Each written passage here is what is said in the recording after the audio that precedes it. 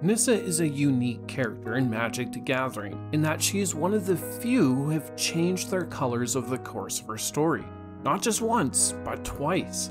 What's more is that both editions saw her grabbing from her enemy colors. This is actually quite profound, because being able to change her perspective based on opposing ideas tells us a lot about Nissa as a character, in that she's willing to consider differing perspectives and grow from what she finds. At first, Nissa learns from Blue on Amonkhet when she realizes that thinking more critically about herself and her place is important for growth. She mustn't just be a pawn, she must move the pieces herself. Then, upon her final return to Zendikar, we see that Nissa is now green and black, a fitting conclusion to her arc. As she is still the bridge between the souls of many worlds, the difference now is the presence of black, a color that does things its way.